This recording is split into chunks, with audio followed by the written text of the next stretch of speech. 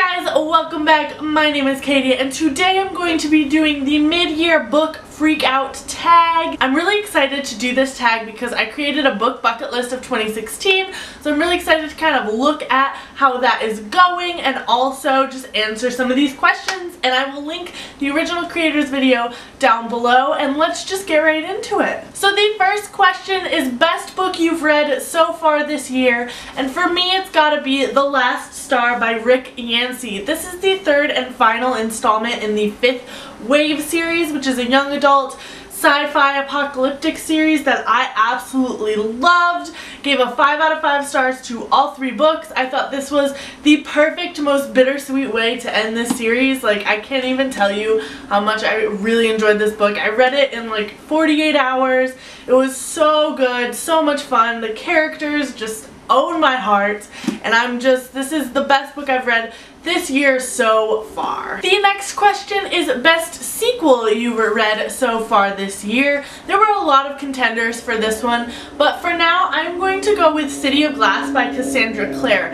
I have read a shit ton of Cassandra Clare books. This year I read City of Ashes, City of Glass, City of Lost, City of Fallen Angels, City of Lost Souls, City of Heavenly Fire, Clockwork Prince, Clockwork Princess. I've all read those within like a 3-month span, and this one is the one that really I just absolutely adored. This is my favorite of the Mortal Instruments series, and while I enjoyed the Infernal Devices a whole heck of a lot more than I enjoyed the Mortal Instruments, this book was just so good and amazing, and it was just everything I would want in a sequel. The next question is new release that you haven't read yet but you really want to. For me, this is going to be The Rose and the Dagger by Renee Ahdieh. I really want to read. This is the second installment in the Wrath and the Dawn duology.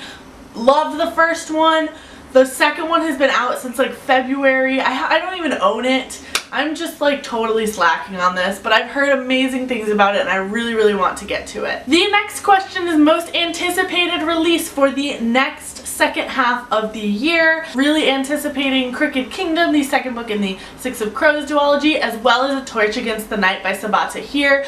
That is the second book in the Ember and the Ashes series, trilogy, no one really knows what's up with this series, but I loved it, loved the first book, so I'm really anticipating the second one. The next question is biggest disappointment, and for me this is going to be Outlander by Diana Gabaldon. This is a 32-hour audiobook that I listened to and I did not enjoy. I think I ended up giving it a 2 out of 5 stars.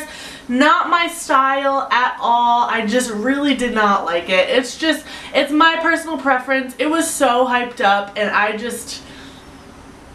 just not a fan. I'm sorry. I just did not like it. The next question is going to be favorite new author, and for me, I also have a lot of new authors that I have discovered in 2016, but for me, I think I'm going to pick Emma Mills, and she wrote the novel First and Then, which is a loosely based Pride and Prejudice retelling, and I know that she has 2 new books coming out, and I thought this was just really fun. It was a really light contemporary that I flew through, and I don't pick up a lot of contemporaries, so I think that's saying something. Emma Mills, I was genuinely excited to hear that she had 2 new books coming out, so I'm going to pick her for my favorite new author of the year so far. The next question is new fictional crush, and it has to be my bae, Jem Carstairs.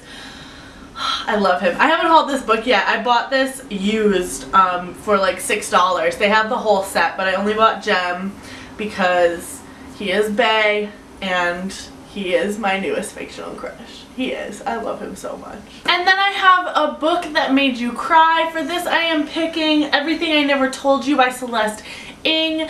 This book was fantastic. I did a whole review of it on my channel if you guys want to go check it out. It is an adult kind of contemporary novel. It takes place in the 70s and it follows a mixed race Chinese American family, and it's just so insightful and beautifully written. I just adored it, and it made me cry. It made me cry tears. It was really good. The next question is a book that made you happy, and for this I'm going to go with The Martian by Andy Weir. I read this at the very beginning. I listened to this at the very beginning of January, and I still think about how happy this book made me. It makes you like have faith in humanity and like working together and just like solving issues and problems, and I just, oh, it made me feel so good. It made me feel so good. Next question is most beautiful cover that you have bought so far this year. And I don't know, the one that immediately came to mind, and I haven't even read this book yet, is Starflight by Melissa Landers. I just adore this cover. I think it's so beautiful with the stars on it and just feels really nice and has just a great aesthetic to it. And I just love it. That's why I'm going to pick this one right now. The next question is what books you need to read by the end of the year.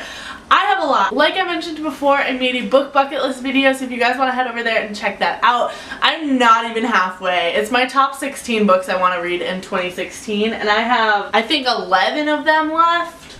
Some of them are sitting right there in the shot. It's a lot. I'm not doing too good on my book bucket list. I'm doing great on my Goodreads challenge. I've read 45 books this year out of 50, but I'm not doing too great on the book bucket list. So we're gonna work on it. We'll see what happens. It's gonna be great. It's gonna be fine. So that is it for the mid-year book freakout tag. I hope you guys enjoyed it. I want to know what you guys still have to read. Do you have a huge bucket list you still have to read in 2016? We'll get to it. We'll work on it together. I will see you guys soon with another video soon. Goodbye!